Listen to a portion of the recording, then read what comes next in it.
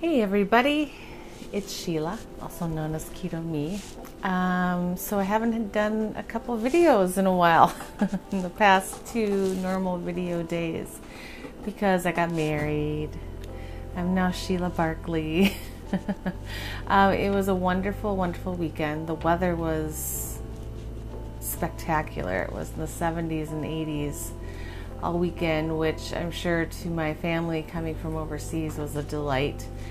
We spent a lot of time with family before and after the wedding, and we just had a blast.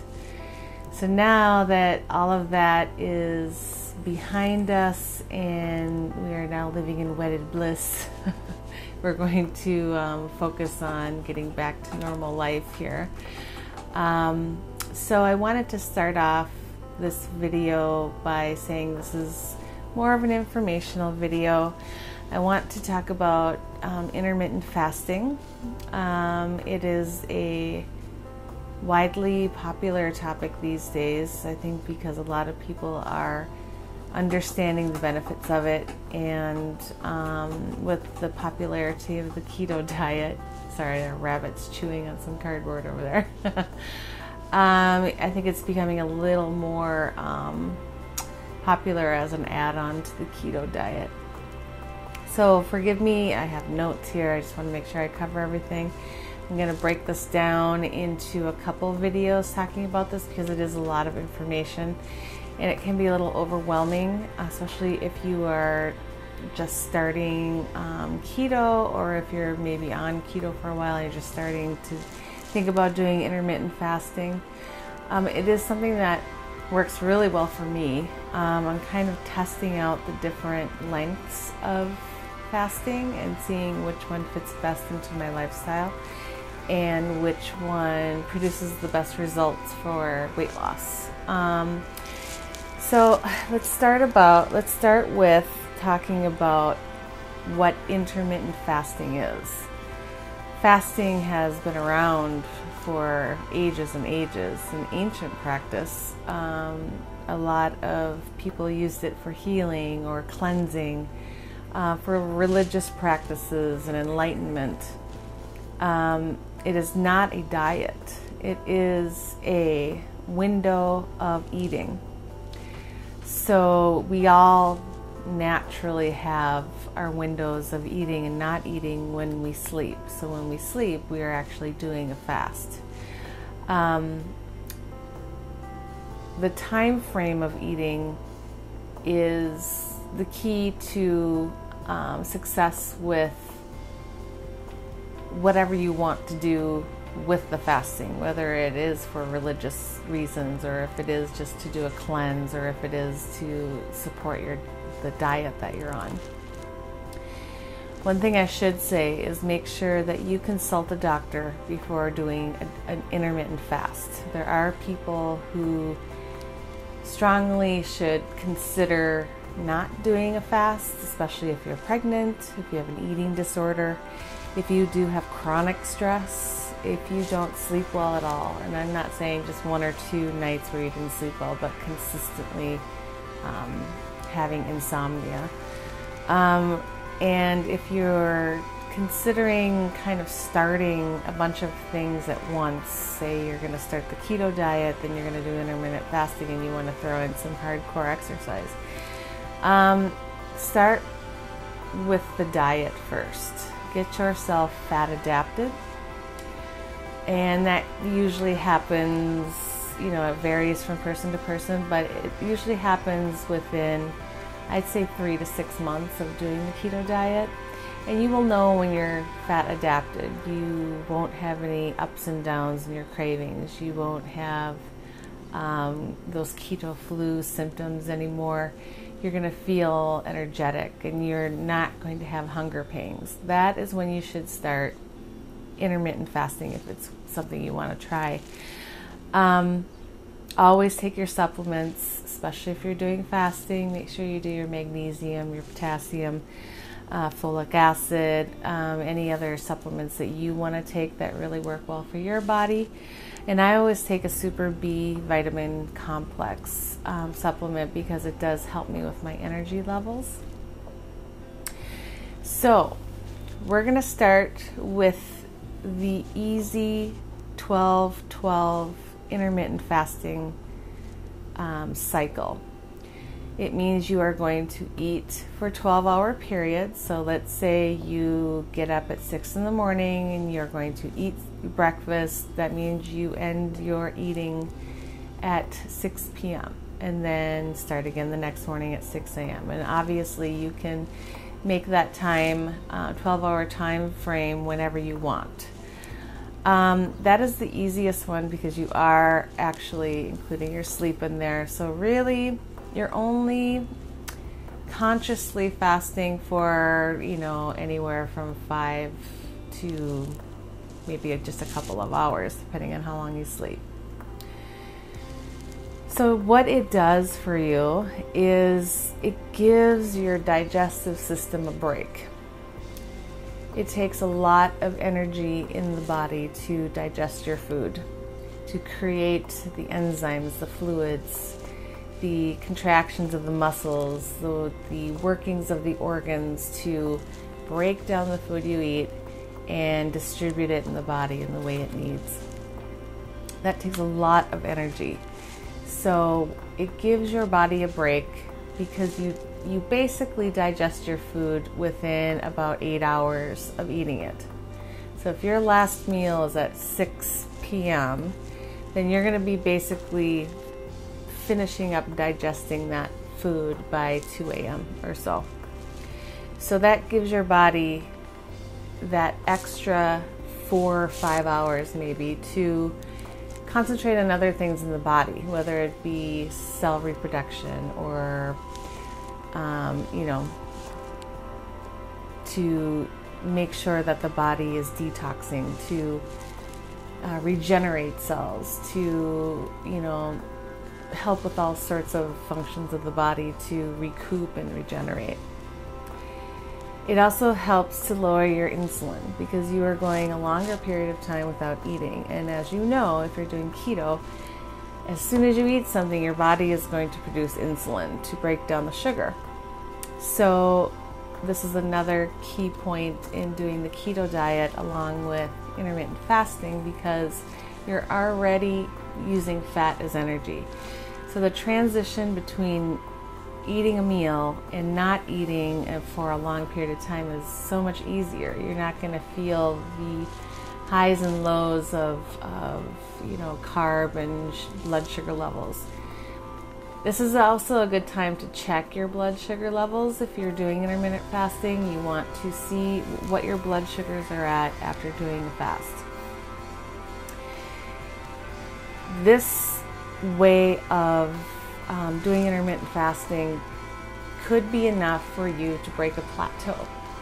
It could be enough for you to be into a calorie deficit so that you will start losing weight again. Fasting, what I've read on the keto forums and blogs that I've come across, a lot of people do break a long-term plateau with a fast. So maybe it's something that you just do to break a plateau and then your body, your metabolism is just kick-started again. It also keeps you in a healthy eating pattern. So when you are not doing a fast, you're just sort of eating maybe breakfast, lunch, dinner, you might be maybe eating too late at night or not eating enough food in your day or maybe eating too much in your day. But intermittent fasting makes you more consciously aware of when you're eating, when you're not eating. Your mind is a very powerful thing to your body. And when you're used to eating breakfast, snack, lunch, snack, dinner, snack, you don't want to just jump into doing a 24-hour fast or even a 12-hour fast because you're psychologically going to be freaked out by not eating because you're so used to it. It becomes a ritual. It becomes something that your brain will trigger your body to feel hungry even though you're not hungry really. It's just a way of your body being used to how you're doing things in your life will tell you to act or to do. So this is a good way to just start off fasting. You could even do, in your 12 hours of eating, start with 3 meals a day. So cut out your snacks if you're eating snacks, so that you get into a rhythm of eating less often. And then once that starts feeling normal to you, then you can go to eating twice a day, and that will really help you too. And it really lowers your insulin when you don't eat as many meals during the day. So you're lowering your insulin with the keto diet. You're lowering your insulin by not eating as often, maybe 2 meals a day instead of 3. And then you're also lowering your insulin levels by fasting. So it's a win-win-win, and you're going to notice really big changes in your body. You'll probably lose weight initially, but then you're going to notice you're going to just start to lean up and start to lose inches. And I think that's where the magic happens. Your weight is simply the scale measuring your body mass. It doesn't measure all of the things that compose your mass individually. It's just one big mass measurement. So take the scale with a grain of salt. One thing you can do too is drink extra water, especially if you're starting to feel a hunger pain coming on, because your mind is telling you, hey, it's lunchtime, you need to eat, and you want to wait till maybe 2 o'clock in the afternoon to eat. So drink water, make sure you're well hydrated. That will help. Like I said, don't feel like you have to stick to an intermittent fast if you're feeling lightheaded, if you feel shaky, if you feel like you don't have concentration. These are all signs of low blood sugar, so make sure that you consult with your doctor first of all, and check your blood sugars if you do have those symptoms. Even once, if you feel like you have those symptoms, I would get a glucose meter and check your blood sugars. It's something that if you're doing keto, you should really have no problem doing. If you do, you do. Intermittent fasting isn't for everyone. But try it. Try to go, like I said, 12 hours of eating and just cut out snacking and just eat 3 meals a day within that 12-hour period. Once that feels better, then shorten your eating window. There are many, many interesting articles, and there are a lot of doctors and specialists who have videos out on intermittent fasting. I highly recommend that you watch them. Dr. Berg, obviously, he has so many great videos on the health benefits of fasting. And Dr. Fung, he's really good too. He basically, that is his thing, so I recommend his videos greatly. So that's my spiel for today. I want you to really think about, how long have I been on keto? Do I feel fat adapted? Do I feel like I'm not hungry and I'm not craving? I have energy. I have mental clarity. I'm losing weight. I'm losing inches, and you're feeling good about it. Try it to see if it sort of boosts your metabolism. Try it if you're thinking of doing some exercise after you've been fat adapted with keto. Exercising while you're fasting is shown to have really amazing health benefits and will lean you up amazing.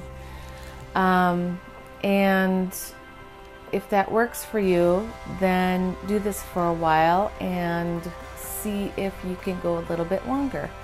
See if you can do a 16/8 fast. I'll get into this in my next video about the health benefits of doing longer fasts, but you will get into more of an immune system boost when you do a longer fast. So that's for next time. In my next video, I'm going to review a keto product, and we're going to cook some food. So thank you for watching this. If you have any comments, if you've tried intermittent fasting and you have any ideas or suggestions or recommendations. I'd love to hear from you. Share this video if you know anyone who's interested in intermittent fasting. I would love to spread the word about it and answer any questions that you might have. If you haven't already subscribed to my channel, please do. And we'll see you next time. Hope you have a wonderful day, and like this video with a thumbs up. Thank you.